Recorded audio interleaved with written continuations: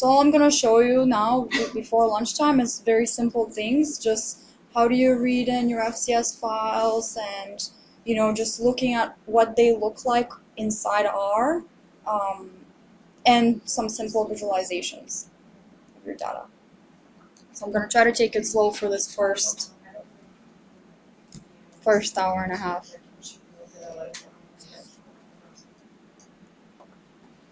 And I guess I already have everything opened here.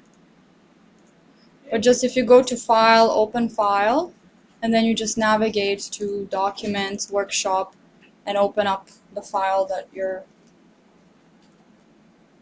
So we don't have it. Did you get it? Yeah, it works. Well, you can paste between.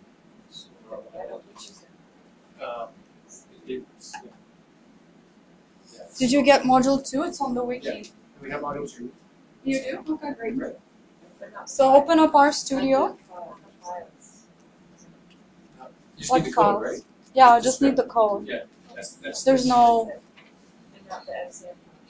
No, they're already in the virtual machine. Okay, so now open up this one. And you should see something like this. Does everybody have this? Yes? Good. Okay, so some of you have used R before, some of you haven't really too much used it, maybe just a little. It's really just like a ginormous calculator. It's nothing to be afraid of. It's not necessarily, it can be a programming language, but it's really not necessary for you to be a programmer or anything like that to use it. So I just want you guys to get a little bit comfortable with the things that are done. So for example, so first of all, this is how you can run the code without having to copy and paste it, is just scroll down to the first line of the code like this, and you can press Control Enter. And how does that work in a Mac? Control. Oh, great. And now do you see how here in the bottom, this is the console, this is where the code actually gets executed? It basically copy and pasted it for you. So you can go line by line and just do Control Enter. That's how we execute lines. So this first thing is just, everybody is familiar with the term variable and assigning a value to the variable. So now x is a variable and it has the value 5. Now y is the variable and has the value 10. And what you can do is any kind of calculator type operation with it. Everybody's comfortable with this so far? Good. Now, what we're going to be working with is vectors and matrices. So I'm just going to give you a little example of what this is what a vector is. It's basically a bunch of values concatenated together. So x is now a vector. If you just type x and press Control Enter to execute, it prints out the values that x contains. This is another way of defining a vector. So one way is you just type in the values that you want the vector to have. Another one is, let's say you want to come up with a really long vector with the values from 1 to 100. You're not going to want to type 1, 2, 3, 4. So you can do sequence, which now when you print y, sequence from 1, 2, 3 by 1. If you press the up arrow, it will show you the previous commands that have been entered in the console. You can change this to be to 100. And now when you print y, there's all those numbers. This is going to come in handy in our programming, and I just want you to be comfortable with what this is. It's nothing scary. So far, so good?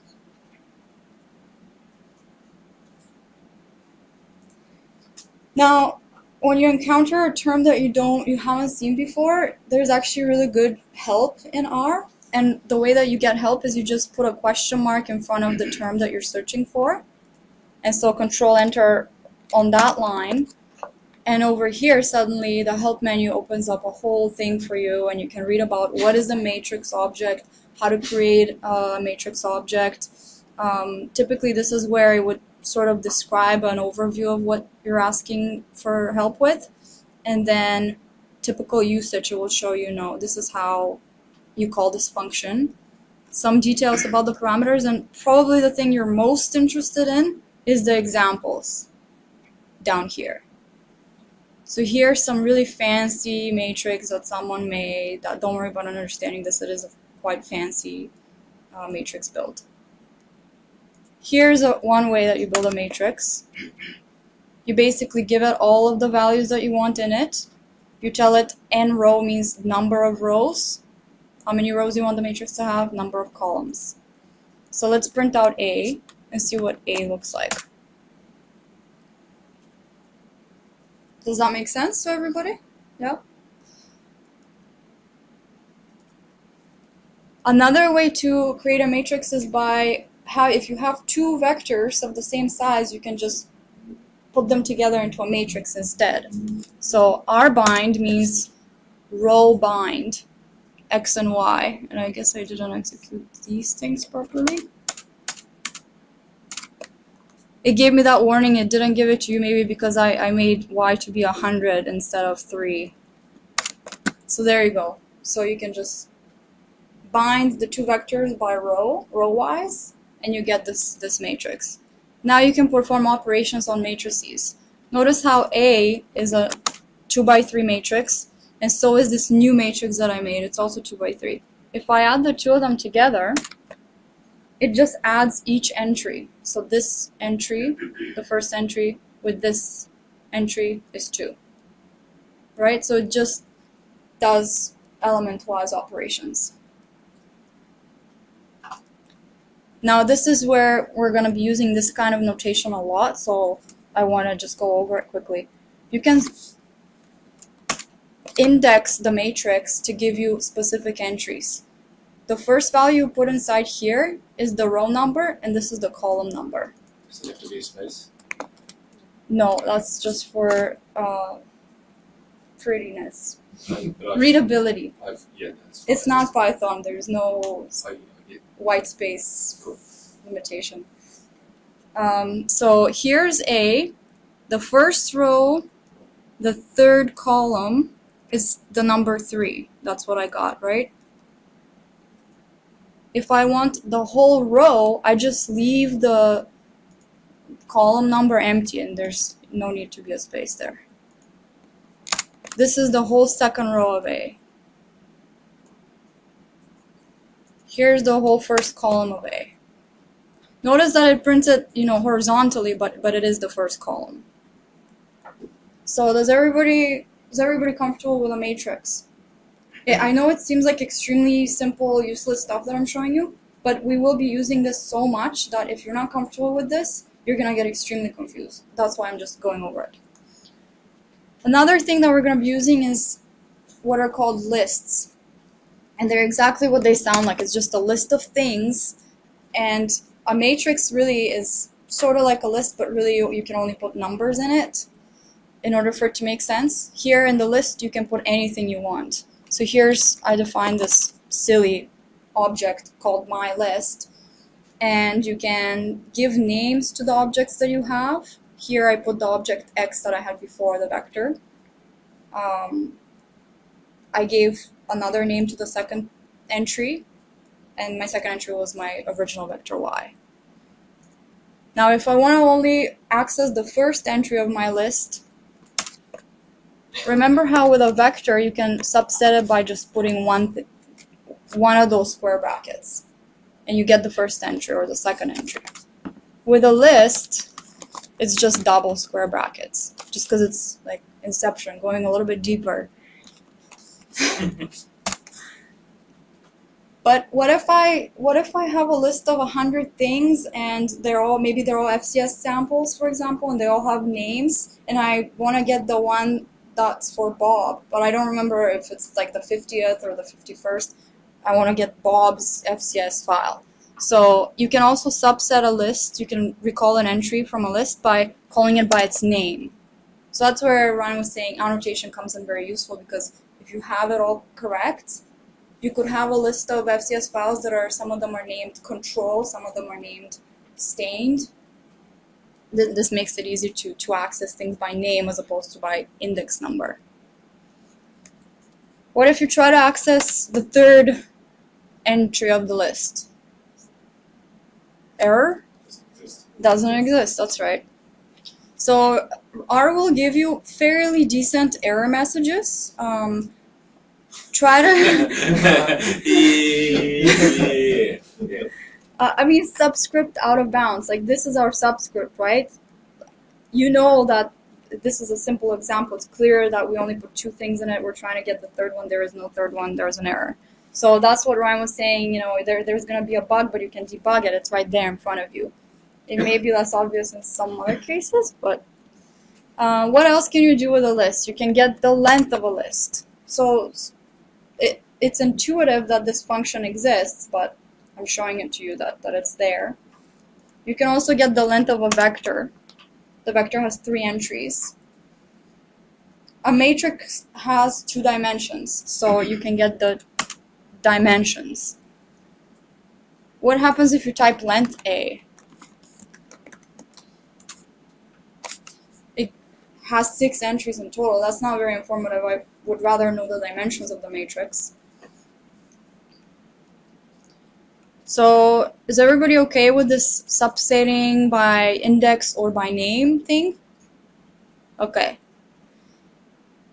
So that was stuff that you probably are already familiar with. I didn't know exactly what you've been doing with R before, so I just wanted to make sure we have the basics. Here's some more advanced functionality of R. So I can generate 20 random numbers using the function rnorm. If you were to be looking at through one of those bioconductor package vignettes where they're talking about how this is how you use the package, first you do this and then you do that, and they're going to have some code, there's going to be a function in there they didn't in detail describe. For example, they'll never explain to you what length of a matrix or whatever is, right? You're going to assume you have some understanding. So if you see a function that they're using and it really doesn't make sense to you what it's doing and why, just do a question mark. rnorm. What is that? What are they doing? Oh, there.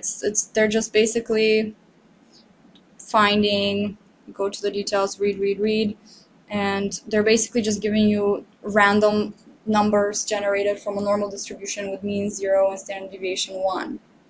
So you know that it's, I actually didn't know what this stood for the first time I saw it. I had to look it up myself. It didn't, like, what's the R for? Random.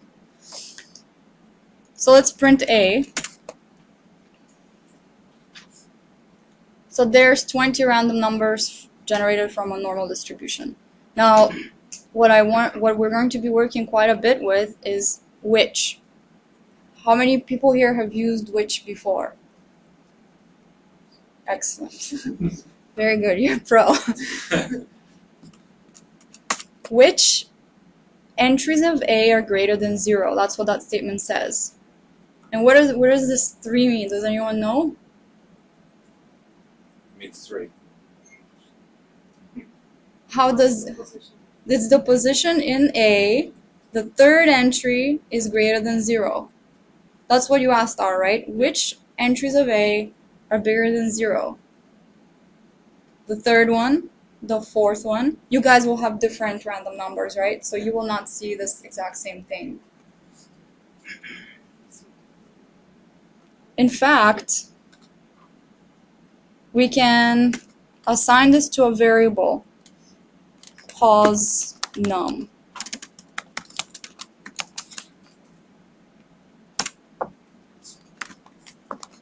Okay, I missed a M. So I want to double check that this is correct. So I'm going to subset the third entry. Yes, it's positive. I don't want to subset each and every one. I can actually subset all of them like this. Does this make sense? Or is it too fast? Sense. Good. So yeah, or instead of assigning it to a new variable, you can actually directly just type it in one line, A, which A are greater than 0. That's a way to get all of the positive entries of A out. You can do the same for, let's also check which ones are less than -1. The 7th, 13th, and 15th, and 19th.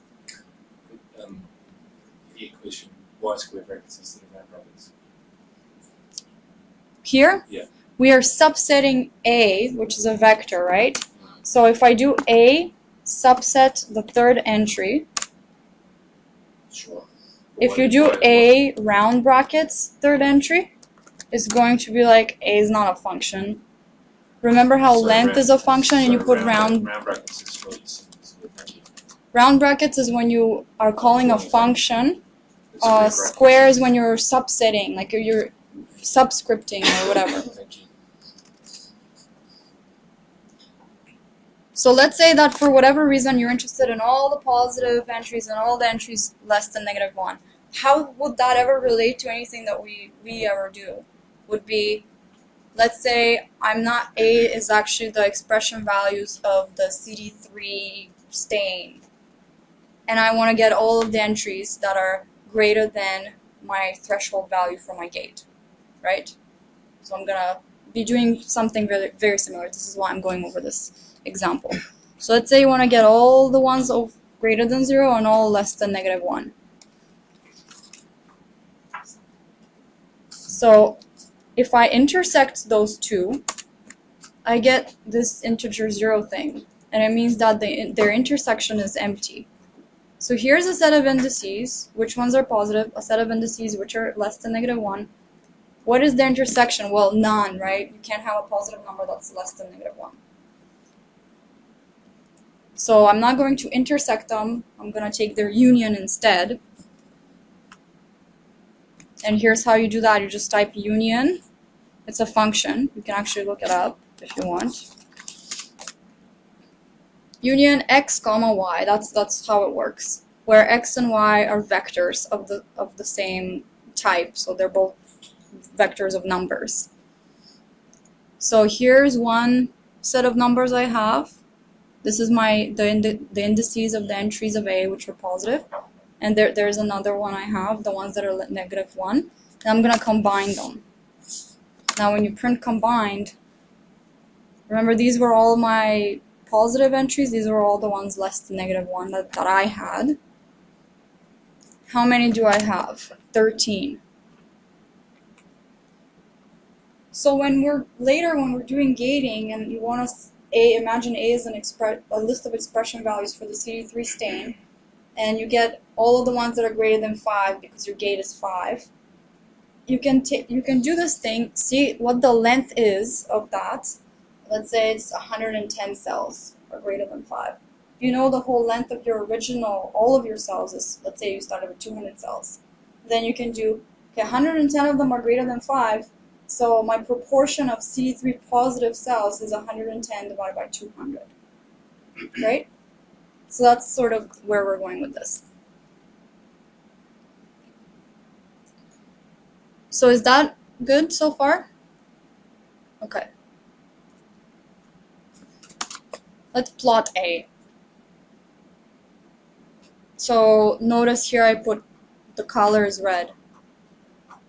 This is just one of the many plotting options that R gives you, and I'm gonna be showcasing just a few of them here and there as we go because it can get quite complicated. It's actually R has amazing visualization capabilities, and if ever you come across a time when you're using this and you want to publish a paper and you want a really good looking graphic, there's a just Google R plots.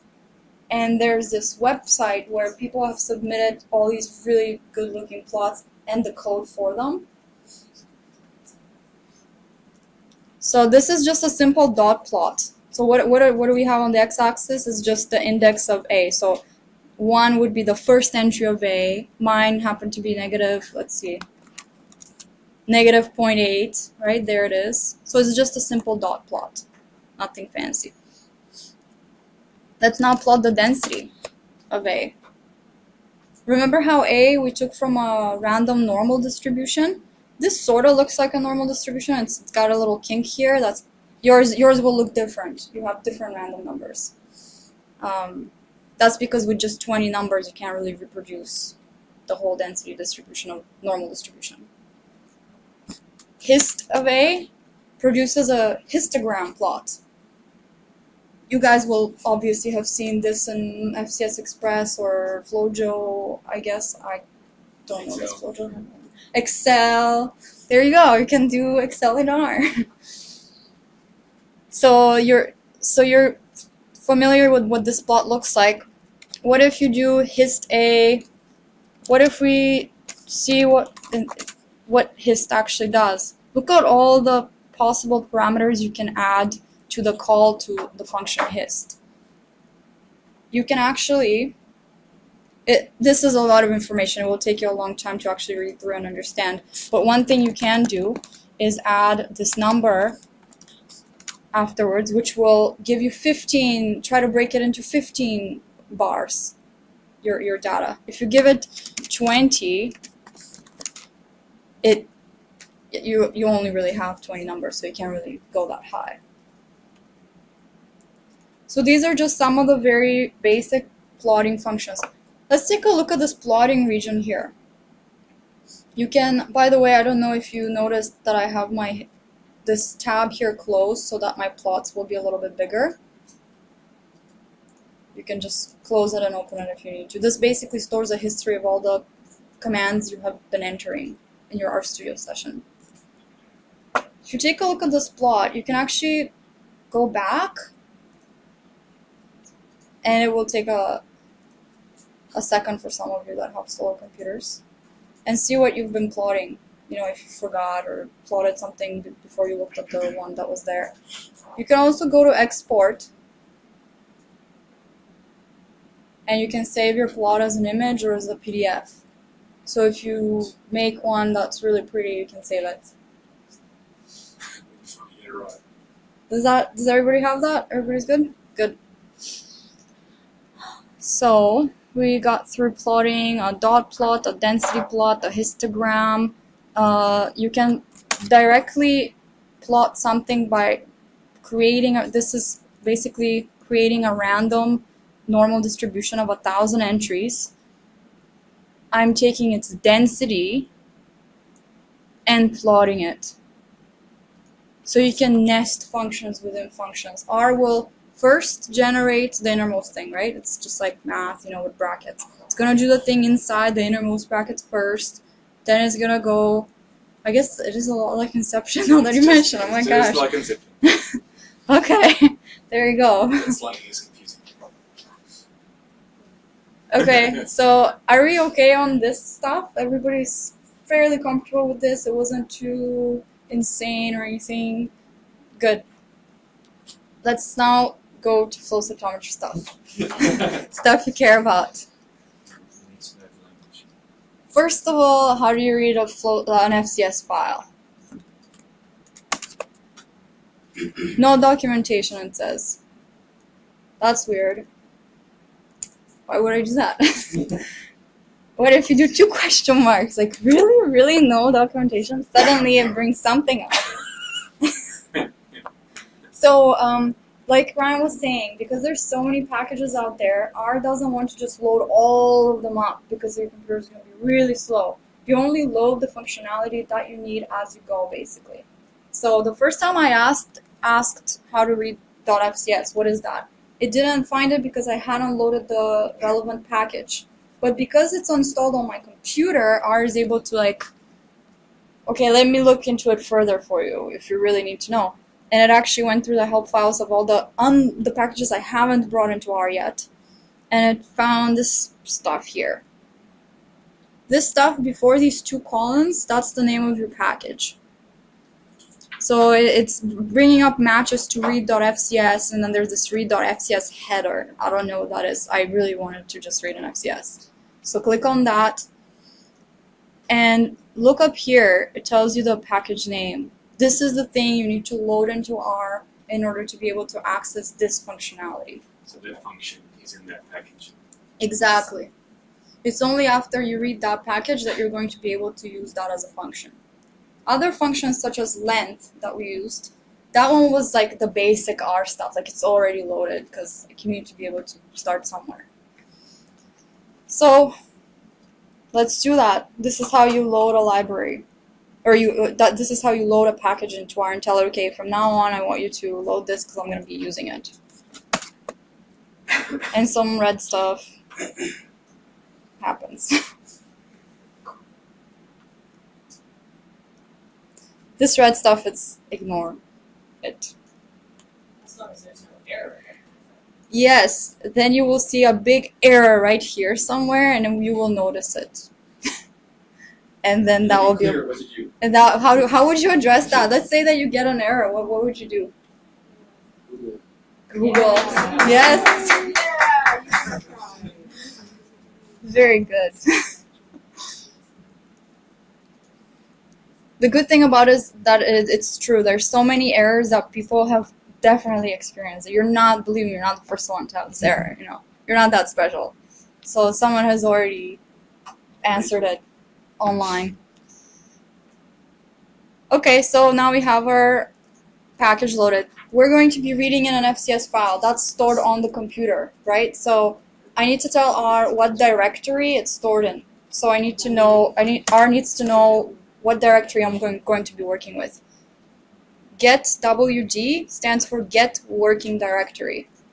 Where does R think we are at now? Like, what folder is R by default looking at? It's looking at just the, it's kind of like if you have a Windows machine, this would be like your user / Armstrong, whatever your username is. It's not like in my documents or anything like that. So let's tell it where we want it to be. Set working directory, this is the function. And you give it the exact path on your machine where your data is stored.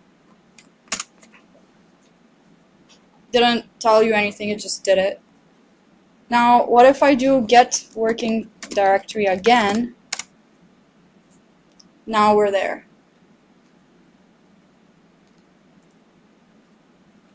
Dir directory, dir. It lists all the things that are in that folder. Why don't we open up the folder and just make sure we are on the same page? So open up the folder icon, go to Documents, Workshop, Data. Okay, so you can see down here a little bit, it's telling you that there's this stuff in there. This has a dot on it, it's a hidden file. So actually, the first 3 files we're going to work with are in the folder full FCS. Let's check out what's in there.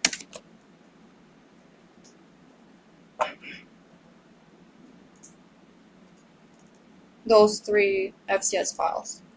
So these are the kinds of files you guys would be reading in.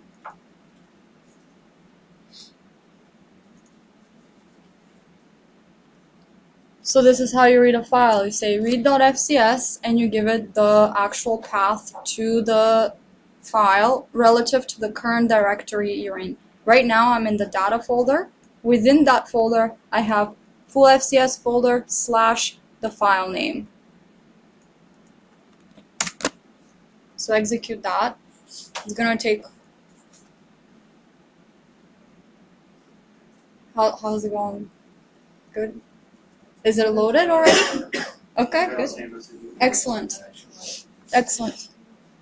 So there is a warning message there, and it's basically, as long as it's not an error, it's safe to continue and then read it. And if it's something obvious that there's something you should do about it, do something about it. But in this case, it's kind of, there's some things where people didn't save their FCS file exactly like the package expects it to be saved. There's like, maybe they're missing some of the metadata that Brian was talking about. They haven't saved, what is the cytometer name that you use to acquire these files.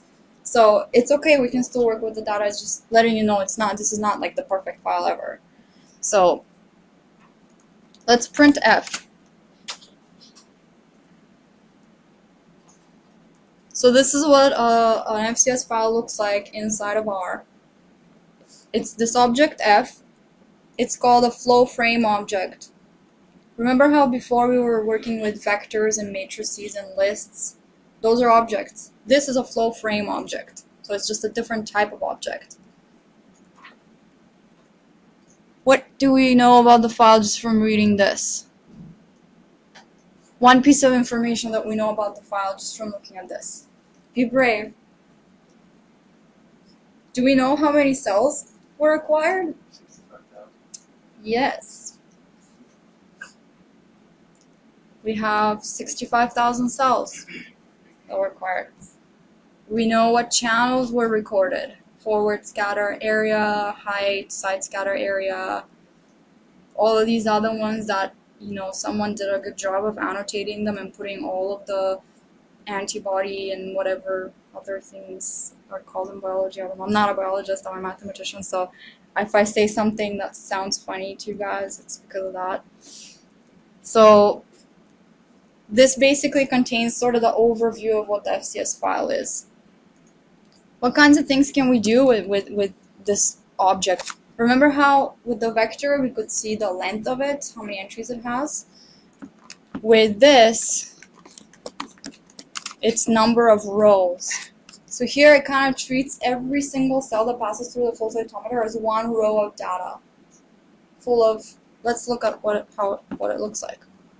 So when I put a length in this, it just tells me there's one file.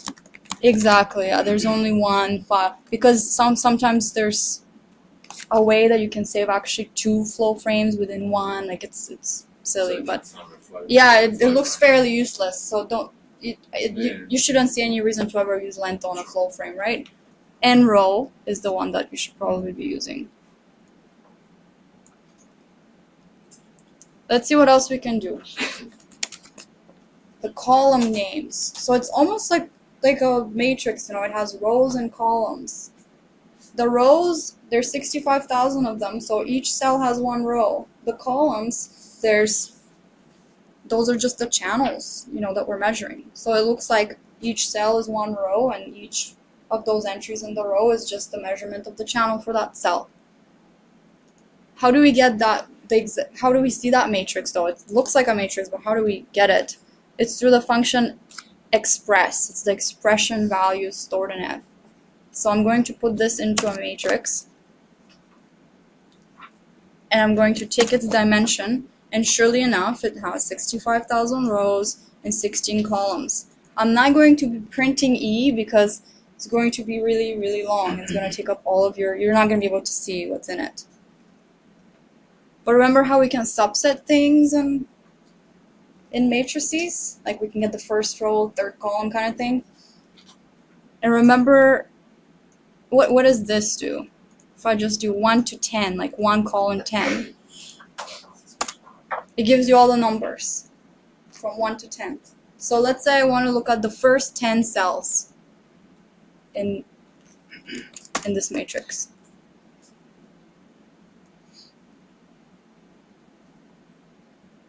Sorry, why did you do dimensions of E instead of just dimension of that? Does it show you the same thing? Yeah.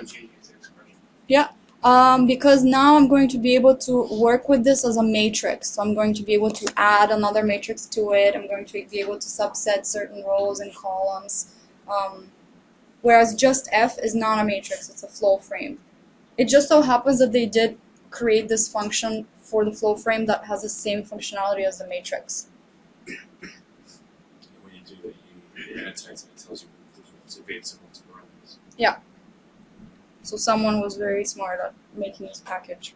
Was it you? No. No. This is a extremely involved package. I would I never want to be see able the to do it. coding behind the FCS functions. Don't put brackets, just type it in and press enter. And a lot of times, this is the code. I did not write this, right? Like, it's code. Yeah. I don't think you're too interested in No. understanding. I don't think it should be something you go through, right? So this is the effort that people go through when they write a package, right? Just so that you guys can do dim, and it will give you the number of rows and parameters and stuff. But a lot of times, actually, there are some functions that you can print out like this and see, and maybe there's some functionality within it that you want to copy and change a little bit for your case. That's totally great idea. A lot of them, when they're actually kind of hidden a little bit, they don't show you every little thing they do. just because it would be too confusing. But you're welcome to give it a try. So let's just look at the very first row of the matrix E that contains our expression values.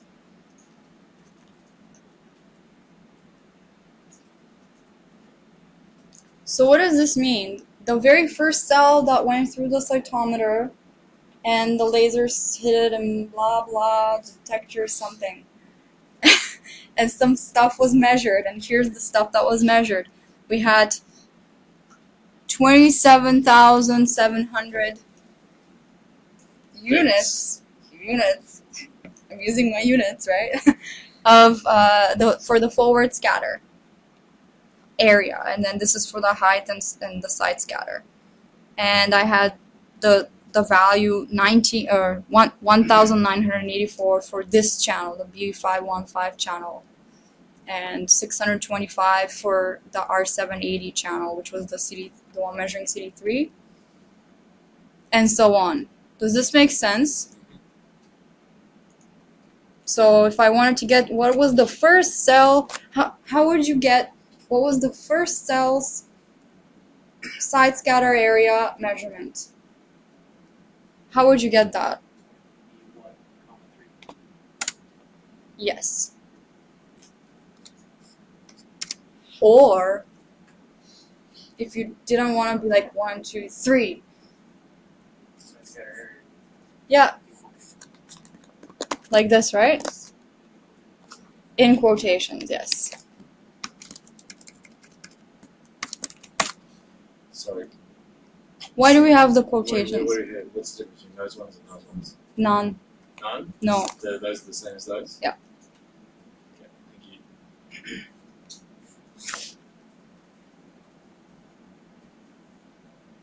In some programming languages it matters, in this one not so much. So why couldn't I just type, why did I need the quotations? Because if I type X, that's my variable. If I type X, that's just the letter X, right?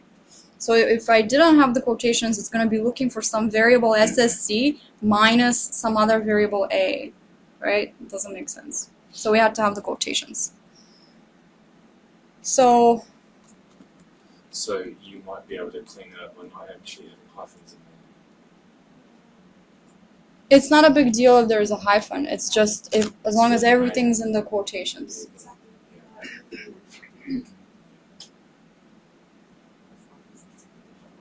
Yeah, as long as R knows that not to try to access it as a variable. Okay, so now we know how to access, some cell, like maybe the first. Why don't we look at the first 10 cells, the side scatter area measurements? So the first 10 cells, this is what they look like.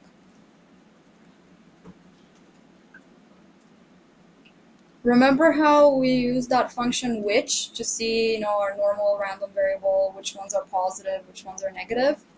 We can do that now with this.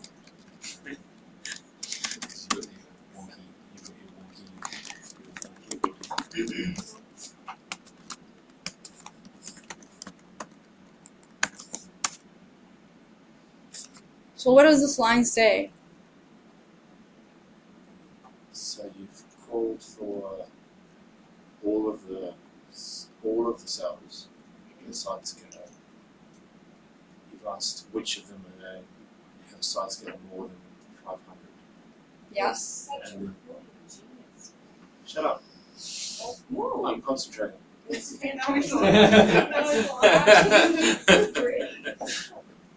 then you're actually just asking the number of, basically the number of cells who got a side scatter more than 500. Yep.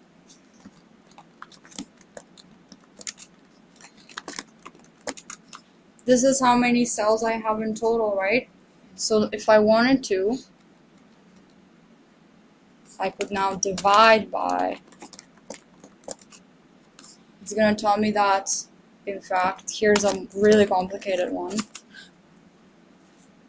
10% of my cells have side scatter greater than 500.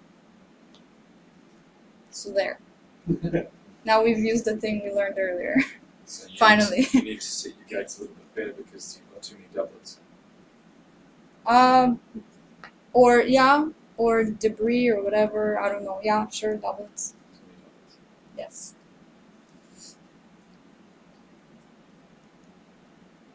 So E is basically the matrix we're going to be essentially working with for most of the stuff we're doing, because it's the one that has really the important information, all the channel measurements about the cells that we really care about. But like Ryan said, there's a huge importance to the annotation of the data. So when you type here in the console F, and you do the @ sign, and you press the tab key. F is a flow frame object, remember? It's very computer science-y what that means, object. It means that this flow frame object, it has those expression values that you see here, the ones with all the numbers in it that we actually care about. It also has these parameters, whatever that is. Let's see what it is. Okay, that wasn't super informative. It says some other object now. When you encounter a scenario like this, where you try to access something of the object and it tells you it's another object, it is Inception, oh my god. Do another @ and another tab.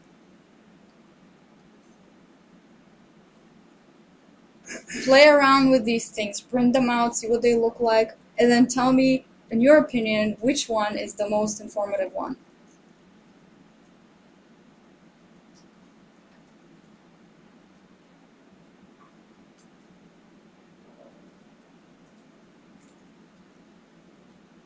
Does that only work within this particular package, the @ If you do it in just a terminal, it won't bring down such a nice menu like this, but it will print out all of the available things you could do. Yeah. Yeah, RStudio just makes it a little bit more user-friendly. Did you find something useful? No, I'm just asking what has. So what is that? It's an accessor symbol. It's just like, the square brackets we use to subset a vector, take the third entry. Well, this isn't a vector, it's way more complicated, so we're going to use a fancier symbol than the square bracket. It tells you what you can do with that Yeah. object. So it doesn't do anything for the object, it just No, gives it you just- information about what you can It's do. a way to access a thing that's in it, yeah. It's just like using the square brackets for a matrix or a... You can think of it as like the full frame is sort of like a database, maybe. You can look for different kinds of things or do different kinds of things with that database information. Yeah, And there's code written that lets you go into that database of data and look for stuff and do stuff with that.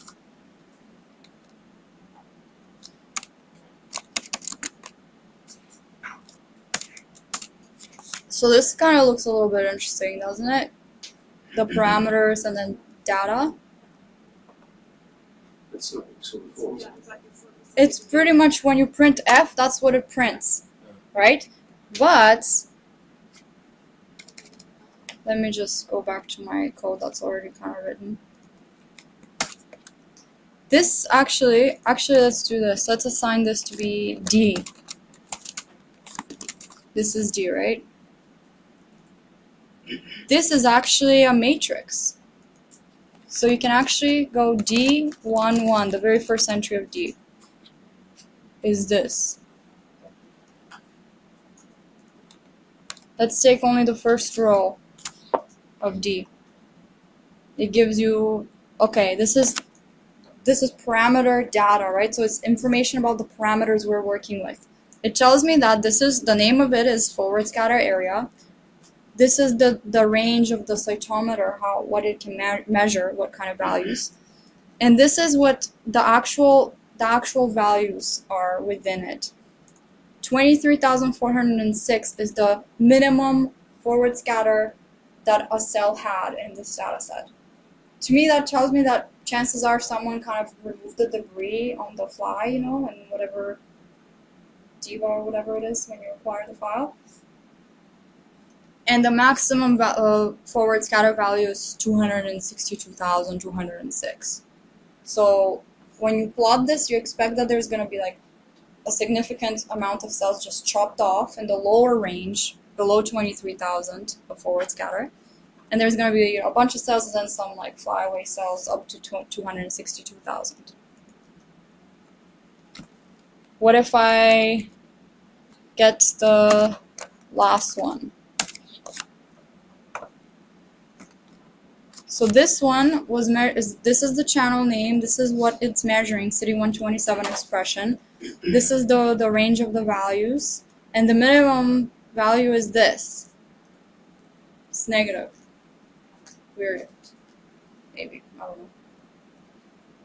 So it's on a logarithmic scale, so it has some negative values. So this is just information that you, if someone gives you a file, you want to know, is it on a, like, how some of them only go up to 1,024 in forward scatter, some of them go to 260,000. This is information you would want to know. So this goes on a logarithmic scale. How do you know that? We're not there yet. It's coming up though. That's where Yeah, there is a way to tell. I was not where you Yes. Here's something else. F@ description. And it actually has, you can scroll through all these things. These are all metadata that's attached to the FCS file when you're running it on the cytometer and saving it as an FCS file. All these things automatically get saved. So it seems like a lot of gibberish. And a lot of gibberish, in fact. A lot of it. But there's actually some very useful things. For example, this keyword is called fill. Really, it's like file name. And this is the file name, if you recall, of the file that we just read in. So that's nice that it's saved somewhere. Date. July 17, 2007. So that's useful to know. When was this file acquired? If you do any kind of analysis and you find that there's a big difference between the two groups, but then you look at the dates and see, okay, well, these were all done before 2008, these were all done after 2008, they probably changed their laser or something. So that's one way we could try to address that issue, quality control. The operator was administrator, so the person didn't really enter their name. We can't go after them for doing something wrong if they did. Something about, yeah. Yeah. So all these keywords are defined, or the keywords, some of them are defined in the FCS standard, and there's a lot of custom keywords that you can just make them up. And a lot of this information is always there. You just may not see it load or which you're looking for. It's just a way that lets you display that better. There's also something interesting here. Survival time from whatever, seroconversion, whatever that is, 63. That could be useful, maybe. So someone's being asked to put clinical annotation. That's what Ryan said. This is a custom keyword. This your computer, when you're acquiring your cells, is not going to ask you to enter this by default, but you can add this like entry that you require people when they're doing this analysis to always make sure they fully annotate the data, at acquisition. So sometimes the data is going to be in your FCS header. A lot of the time, that's going to be in an Excel spreadsheet or something that you can read and edit to. And there's ways I think we'll describe to you later how you can combine. Yep, that's absolutely valid. So actually, what's I've done a few times is like Ryan said, annotation is so important, and so many issues arise from poor annotation to the point where I'm not aware that there's anything wrong with the annotation. The person giving me the data didn't really know that they made a typo somewhere in the Excel spreadsheet that they've given me. So then I can't see anything interesting in their data, and I can't figure out why. And let's say that they give me an Excel sheet for this data with the file name and the survival time. And so, I'm reading in the file name, I'm reading in the files, and then I'm looking at the Excel spreadsheet for the survival time. But it's also inside of the FCS file. So that's the way I can do quality checking. I can check this file, according to itself, is 63 days survival, but in the Excel spreadsheet, it says 75 days. that's happened to me where it was 10,000 FCS files, mouse data collected over 7 years, I think, and they gave me an Excel spreadsheet with 10,000 lines in it. So what happened was, different people were pasting like different parts of the Excel spreadsheet. Somewhere a row got shifted down one, and so everything was incorrect. Everything else from some point on was incorrect, off by one row. But it's not obvious. So, but something was off, so I had to go into the FCS file description and try to find something that I could do a quality check with. For example, this would be a good quality check because I expect it to be slightly different between files, and it's something I can double check with the Excel spreadsheet that I've been given. I think in terms of errors, I think off by one is probably one of the most common kinds of. Yeah, and it's always off by and everything's wrong, right? Just being off by one means everything's incorrect. It happens a lot. Yeah. But so sometimes again about knowing your data, the more things you think could go wrong, are really good things to check. So you need again quality checking, sanity checks along the way. As much as you can, yeah, because you don't want to be wasting your time analyzing data that is, was annotated wrong. Inputting these, at the time of experiment and acquisition, it would be very time consuming. Especially when you have to do panels and set up your experiment. It would be 10 times more time consuming after the fact, right? If you make a mistake in the Excel spreadsheet. We're not saying when you have to do it. So Mario's lab's a bit anal. And so they were really careful about annotating their FCS files during acquisition. But totally get that that's not the most fun time you want to be sitting there annotating this stuff.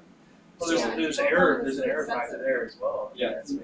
Yeah. So as long as you do it soon is better than never. But you can do it. Excel is fine for that. You don't necessarily have to do the acquisition. So you can put it all in spreadsheets and read it later. That's fine. This is just showing information that's in the FCS header. Yeah, actually, so most of these things are automatically entered by the computer. You're not entering everything of this. The only thing you are entering is maybe your name when you're acquiring the files, and maybe this number. And maybe one other thing there's in here that's custom. But all of these are otherwise automatically, the cytometer sends that information to the computer. It knows how to save this for you. It's just like, I don't know if you've ever seen this where you take a picture with a really fancy camera and then you upload it, and then it tells you this was taken with shutter speed this, and camera that, and lens that. Somehow it knows, right? You're not entering that information. So it's the same here, but you can enter additional information that will help you. Really, the best place to do it is somewhere else. Yeah, it's much easier to check and much easier to fix. So do all that annotation. I'll be talking on tomorrow about where other places you might want to annotate that. And there's much better places than your FCS header. Yeah, as long as you have a database and a universal key, like there's an automagic key that's generated by any cytometer, $GUID. It gives you a unique number for every FCS file. You don't have to, the software just does it. You really don't have to. So if you have a spreadsheet on the side and can take that GUID, you can add all your other metadata and have that GUID value. Yeah. Allow you to merge your FCS files with your metadata. I guess that's true. The problem that could happen is when someone's entering the other information into the Excel spreadsheet and shifts it by one row. Then that doesn't really help it. So you always try to just read through the description that you have. You may be able to find some keyword that you could match it up for quality purposes when you have really large sets of data. At least when you copy and paste, if you do shift to one row, at least you have something to go back to, right? Definitely, yes. That's when you copy. Absolutely, yeah. It's just a matter of catching that. In terms of annotation, if I could give one hint, is don't make your file names meaningful. That's what everyone does. Yeah, we run into problems again and again and again because people try to make their file names mean something. And we've run into a lot of problems. UCS file names. Your FCS file names. Give an example. Sure, or like if you have, KO. Yeah, but that's what file 1 underscore bcell underscore s dot fcs. File 2 underscore T cell, blah, blah, blah. then suddenly the T cell has a dash in the middle, it's capitalized, not capitalized, there's a comma out of nowhere. So I'm searching for the word B cell contained within the file name, and I'm getting some, but not some others because they were misspelled. There's B cell spelled BCLEL, someone accidentally misspelled it. So it's those kinds of things. We've seen this 1,000 times. You think you can tell people the biggest, absolutely, full stop, the biggest problem that we've had is people not following rules. And so you think you're going to be okay, you make up these rules, it doesn't work. And so it's very hard to fix it when it's in the file name. It's much easier to fix it when it's in some metadata spreadsheet. And so our experience has taught us that annotation is best done separately from the data. So you want to keep your data, which is the FCS values, separate from your metadata, which is everything else. That's just based on experience. Might work for you. If it does, great.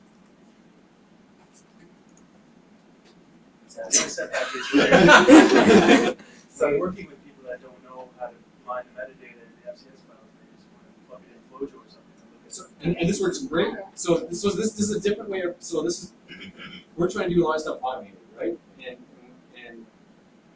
I'm trying to teach you things that can help you do it in an automated way. Some things kind of work in the Flojo world. That doesn't work in the it really doesn't work in the automated world. And if you're going to go down this road after these 2 days, it's going to be the biggest problem. At least it's been we've done this for lots of different labs, really, really good labs. I mean, fantastic, Harvard, MIT, Stanford, and these people, you tell them, and the people we're telling them are all other people. There's this whole consortium that got together and said, this is the way you're going to do things. And they don't follow the rules, they think there's a better way, and weeks of effort to undo this thing. So, metadata. But the file name doesn't matter. The important part is that you have the information attached to it somehow. Somehow. Yeah. But the file name could be anything. So Yeah, and that's people the thing. still do this. It doesn't matter As long as they have another, As long as it yes. starts somewhere else.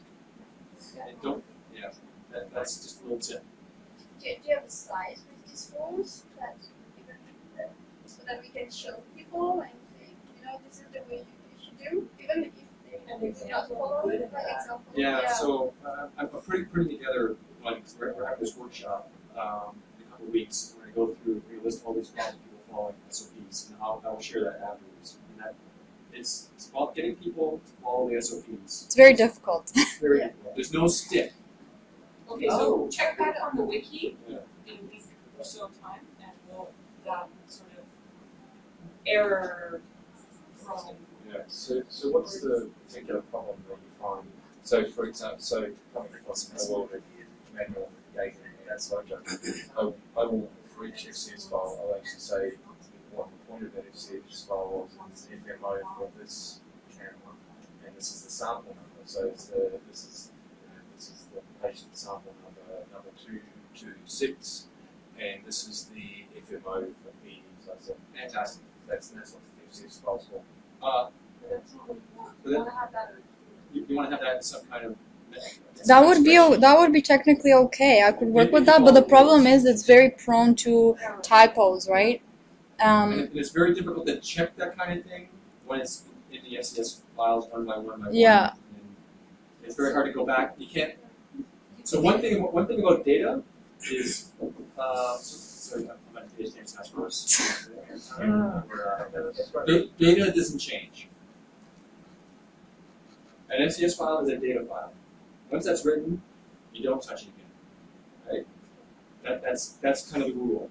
If I was going to make one rule, that would be one. You never touch an FCS file. Because that can be clinical data, right? You don't want to start messing around with that.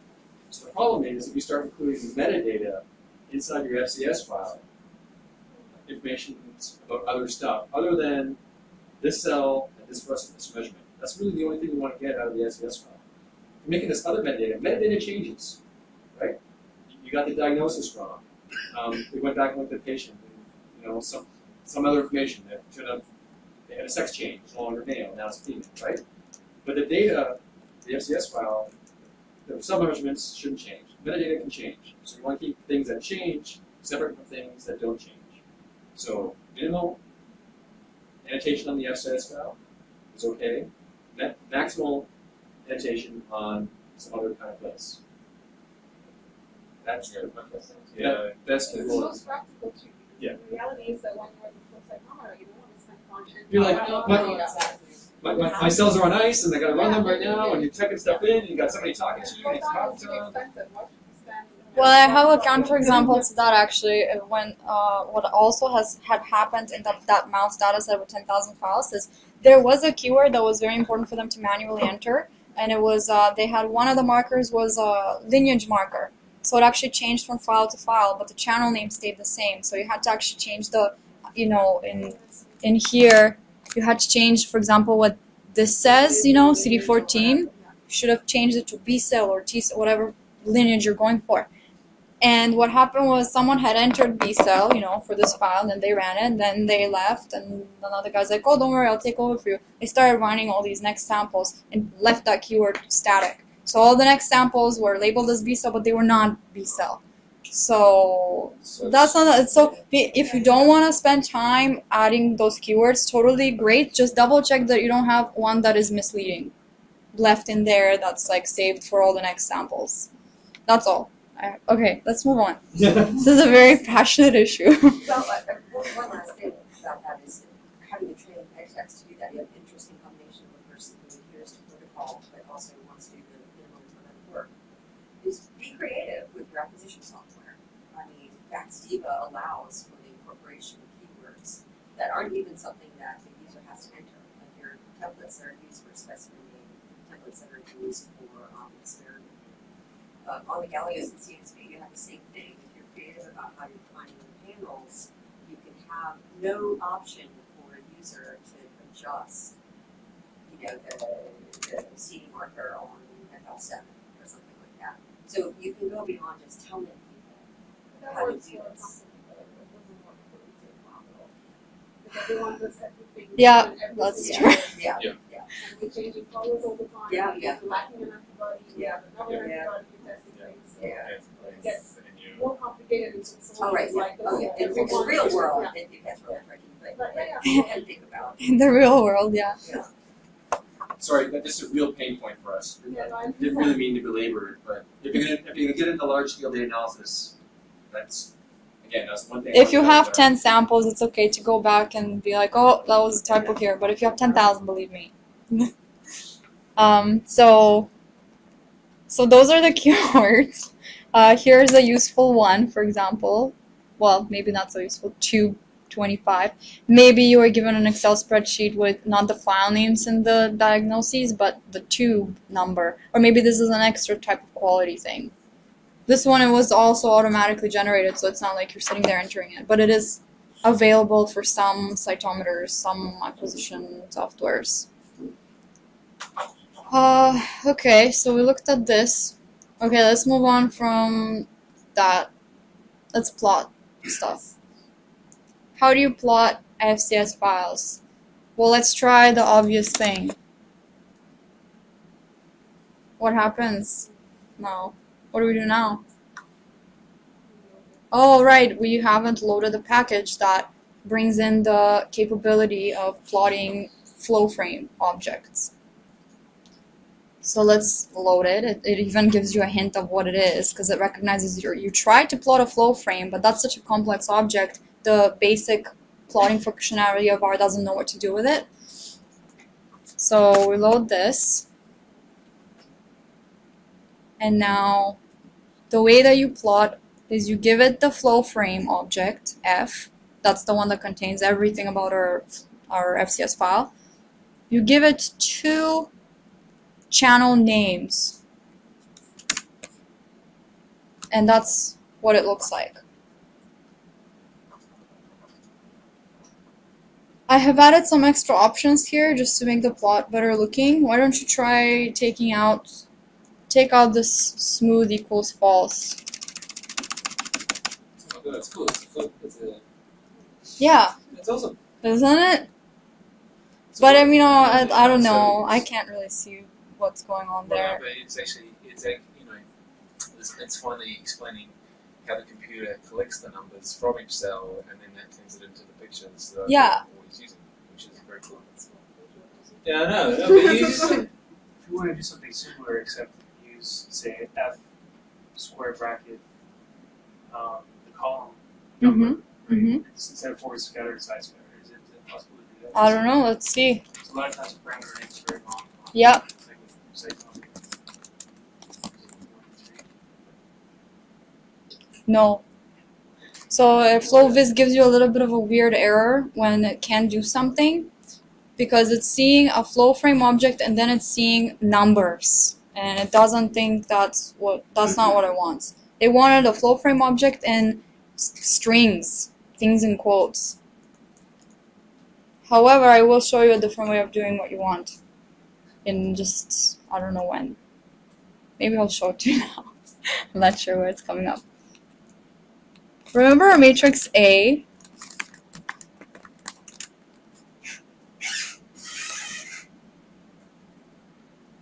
So what is that plot?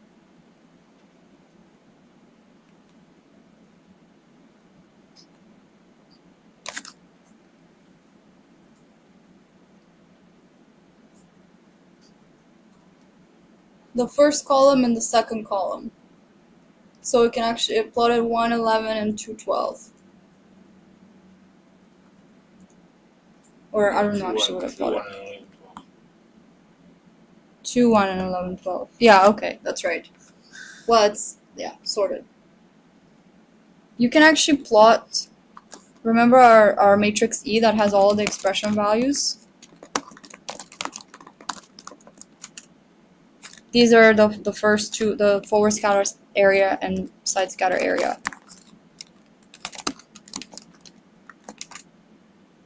That's gonna give us basically the same plot that we had before. And here, I will tell you in 1 second. Now you can do 1, 3 instead of forward scatter, side scatter. So the PCH is point character. It means what character am I going to use to do the dots. And I selected a dot. If you don't specify this, by default it does this like circle thing. Notice how it's taking a while because it's like they're so huge and it's going over top of each other. And there. Doesn't look very nice. So the plotting character means the character I'm going to use to plot. So every time you're plotting closer geometry files, you should use a dot because there's so many cells that otherwise you're not going to be able to see anything with these huge characters. So what? We didn't have that instruction before, so why was it using dots before? Because before, we were actually using the FlowVis package, and we were giving it a flow frame, and it was smart enough to figure out what to do. Okay. It knew, like, for flow frame objects, use a dot. And that was hidden information from you, but it was going on in the background.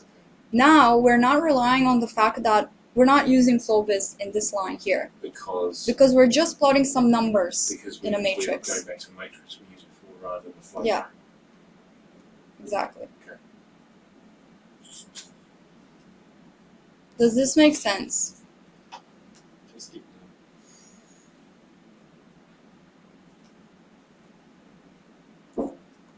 So that was a great question because it is very tedious to type out all the channel names and stuff all the time. But if you're like working with this data, you know that it's always the first and the third channel of forward scatter area and side scatter area.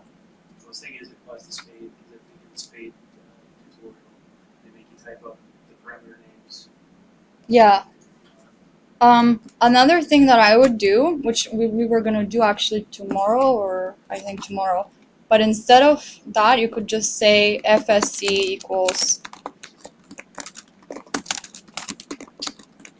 Can you do that? Assign these two variables here. And every time you want to type forward scatter dash A in quotes, you just type FSC. So when you go to plot it, you would see without. Yeah. And tab, I don't think the tab complete. What? Tab complete. What? For what? Like expressions. Uh, So you don't have to type. You don't know what to type. You say tab. Right. So for some functions, if you're, can't remember what it was, you can press tab when you're partway through typing the function.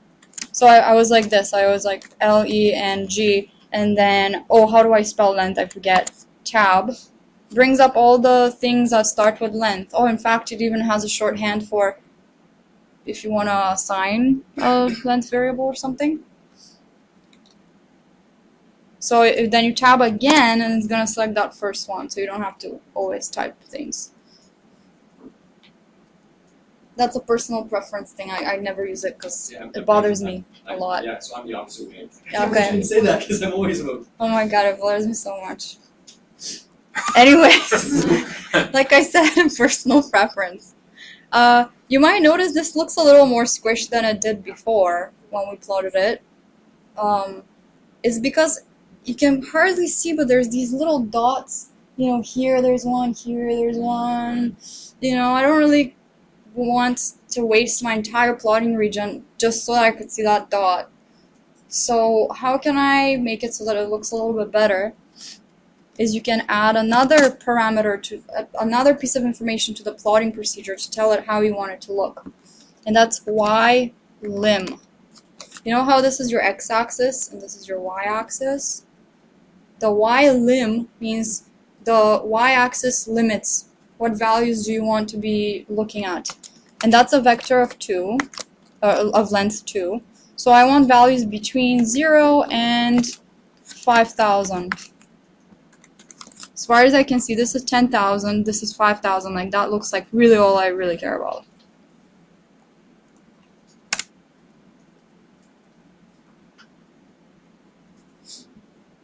Does that make sense?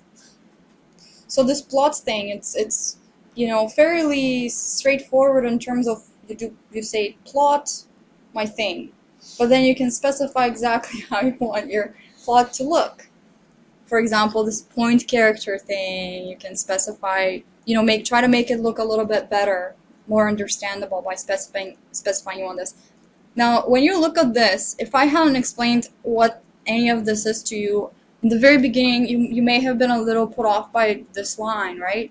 What is this, like E bracket, comma, C bracket, PCH? What's the C? Little lowercase c. It stands for concatenate, and it's put these numbers together into one vector. It's a computer thing, it's a little abstract. It was cat. Yeah, that's what it usually is. Here it's C, I don't know. So instead of concatenate or cat, it's just C. Yeah, exactly. Yeah. We should go deeper. Yeah. This line here, is something you may typically see when you're reading one of those package vignettes where they go over an example of, oh, this is how you use our package. You do this, and then you do that, and then you do plot, bracket, E, square bracket, comma, C, all these things. So I just want you to keep in mind that it may look more complicated than it actually is. I guess it is a little complicated, but the plotting specifically has so many possibilities of making it look better. I'm trying to stay away from that right now because I don't want to confuse you too much. But, it was necessary for us to plot only up to 5,000, otherwise it would look like crap. We wouldn't know what we're looking at. So far we've learned 2 ways to plot flow cytometry data. One was using the package flow viz, where you just give it the flow frame, this line, give it the flow frame and the channel names. And another way is a little bit more customized. Oh, I guess I don't have it up there. Where you just plot the matrix of values. You can use the indices of the columns, which column numbers you want. You can assign variables to these channel names so you don't have to type it over and over. You can set your axis, y-axis limits to be something more suitable. Your x-axis, why don't we do that as well? How about you guys do that there, exercise? Set the x-limits to be, x-axis limits to be between whatever you think is suitable by looking at it. Go. No. Sorry, this is playing with that. Okay, good. Excellent. So what values did you choose? 20,000 to 200,000.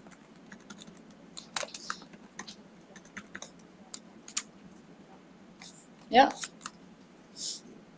A little better, yeah. Now, why is it that for the side scatter I had to cut it off like that's 5,000, you know, it went up to a lot. Why did I have to cut it out so much? This is one of the things that is stored in those keywords, and it's automatically stored by the computer when you acquire the FCS files. Remember that the third channel, so column names of F gave us all the parameters, right? All of the channel names. I'm subsetting it to the third one only. Here's all of them. Here's the third one only. That side scatter area. If you actually read through the description carefully, you would actually see this keyword. P3 stands for parameter 3 or whatever, something like that. I made up parameter, I assume that's what it says. Parameter 3 display. What scale should this be displayed on? And it says log. So actually we should be taking the log of side scatter before we plot it, and then it will look nicer. That's why it doesn't look so great right now. What is the display scale for forward scatter area? How would you find that? Sure, replace the 3 with a 1. Linear scale. Sometimes you may have, you know, parameters in your data that are supposed to be on a log scale or on a linear scale, and this is one way that if you're not a biologist and automatically know these things, go check.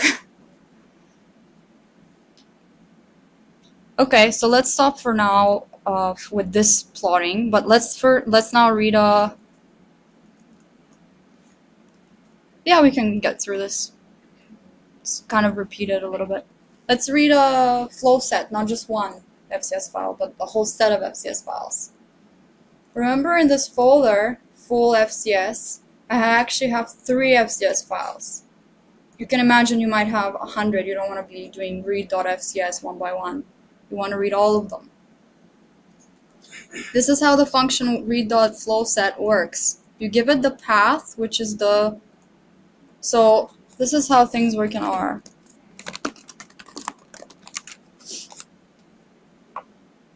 You can specify path equals the parameter that the function read.flowset is expecting, or trust that the function is written well enough that it can guess what you're trying to do. So, for example, length takes x, something called x. You can do length, remember our vector y, we had our vector y's like this.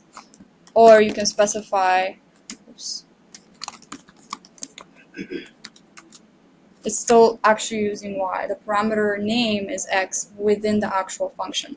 So in read.flowset, you have to specify the path to your data, which is the folder name relative to the current folder you're in. That's full FCS. And then this thing pattern that you can specify is .fcs. What this is going to do is look at all the files in the paths that you specified, all of these files, and it's only going to read the ones that contain the string .fcs. Because what could happen is here you might have hundreds of files and like a few of them are Excel spreadsheets. So you don't want R to be trying to read that as a flow frame. Or you have organized your data really well and you don't need to worry about that, in which case you don't need to specify this parameter at all. You can just do that. So now run that. It's going to take a couple seconds, or 6 seconds, 7. Remember how when it reads it, it gives you all these warnings because, you know, it's not necessarily perfectly annotated and some standard issues a little bit. And then print it out.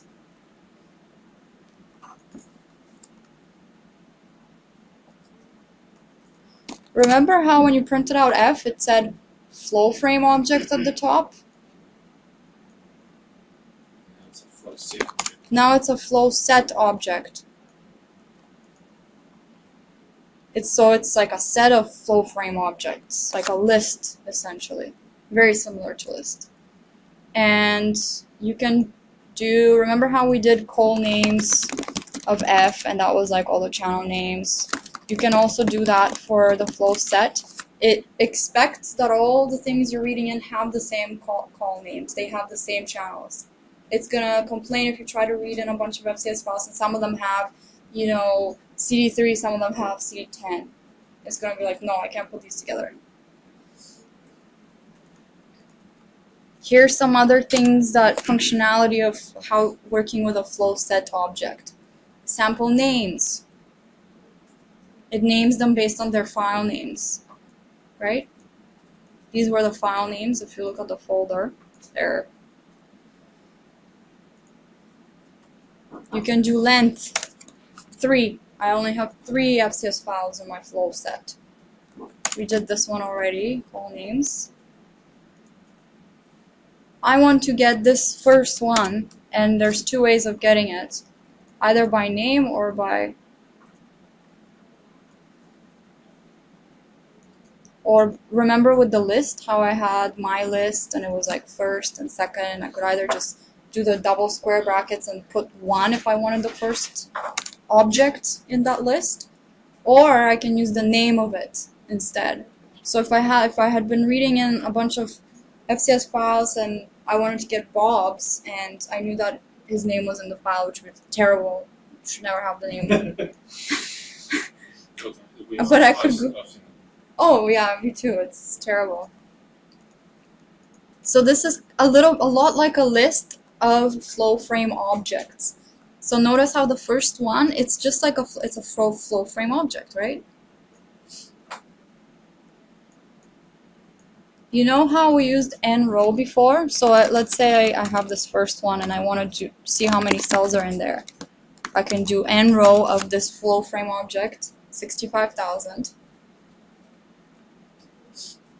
Now, if you have 100 FCS files, you don't want to be, you know, n row of FS2, FS3, and so on. You don't want to be typing that. So there's actually this FS apply function, which Inception applies a function to each FCS to each FCS file within the flow set.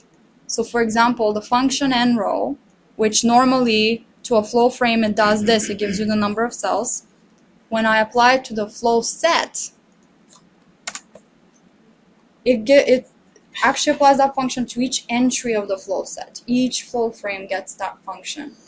So if it's applied, flow set apply to each part of the flow set, apply to this flow set, apply this. but so if it's applied is actually the name of the function. Yes. If it's just by Yes, chance today, yes, the name yes. of the variable will be refused. If I call it flow set 1 instead, fs apply flow set 1. The first thing is always which flow set are we going to be applying this to, and then what are we going to be doing?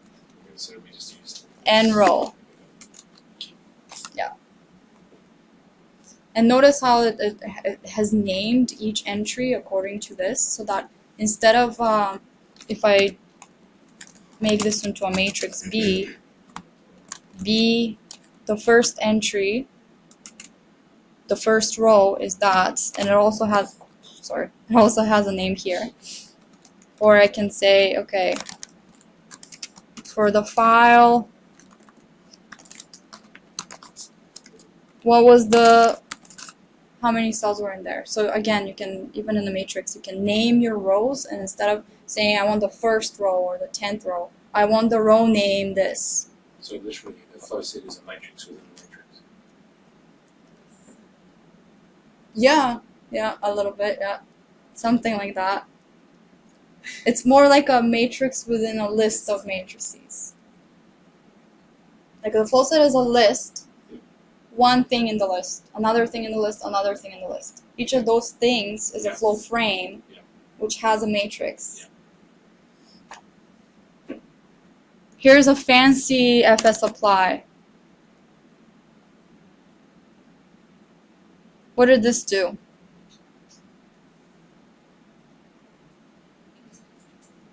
You're appended that metadata to flow frames.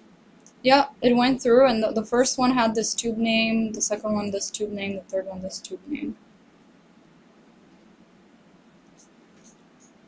Okay, I have like 4 minutes left, so almost. If you need more time, just, that's a discussion. Is everyone okay if I take 4 minutes? Good. So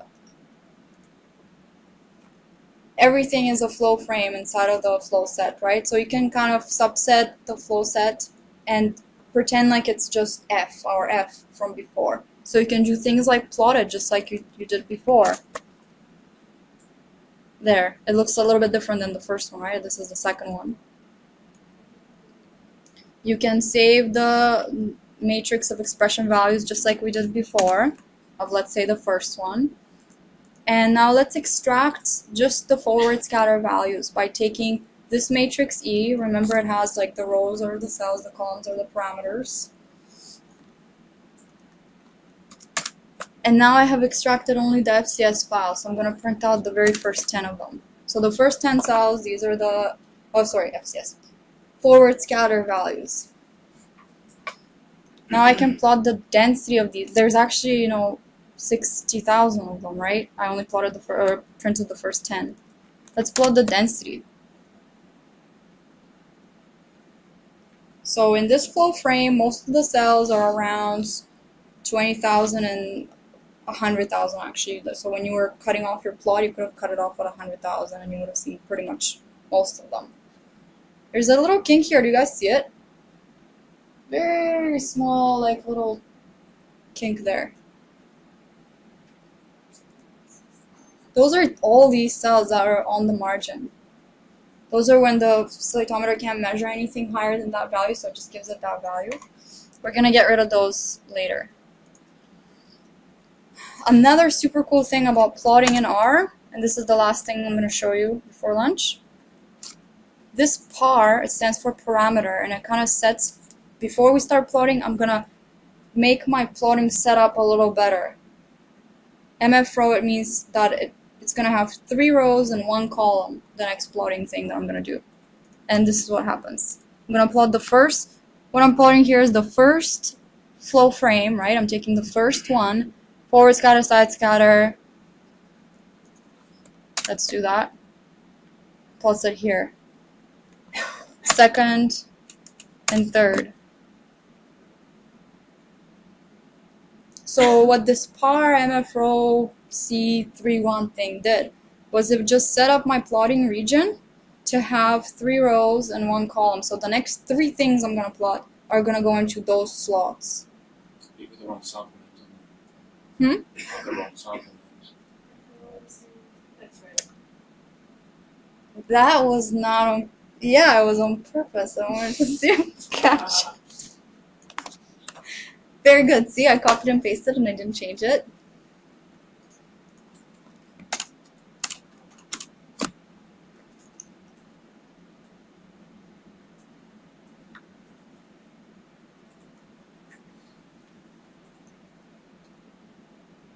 But they are the different samples, just the sample.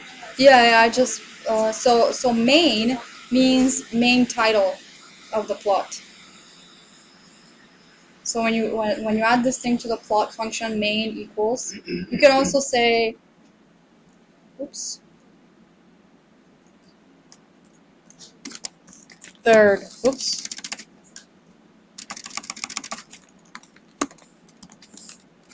So now when I plot it,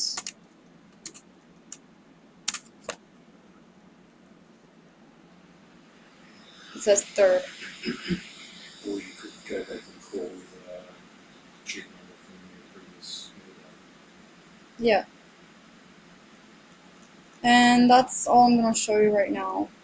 Is it possible to have the plots actually completely not superimposed, but one after the other so that they share the same exact? Sort of, yeah. You would 2 by 2, like all the 2 by 2 combinations, fixed triangle.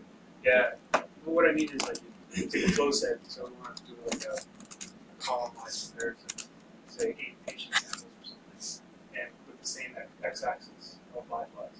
Split them. Yeah, kind of like that, except like completely over. There is a lot of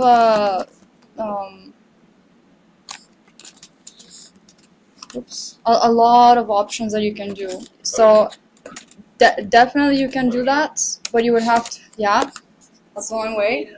Or yeah, I honestly haven't done that exact thing that you said, but if you look at question mark,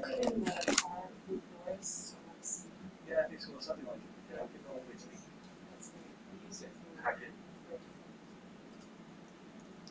if you look at question mark par, that's the thing I used here to make the region 3x1.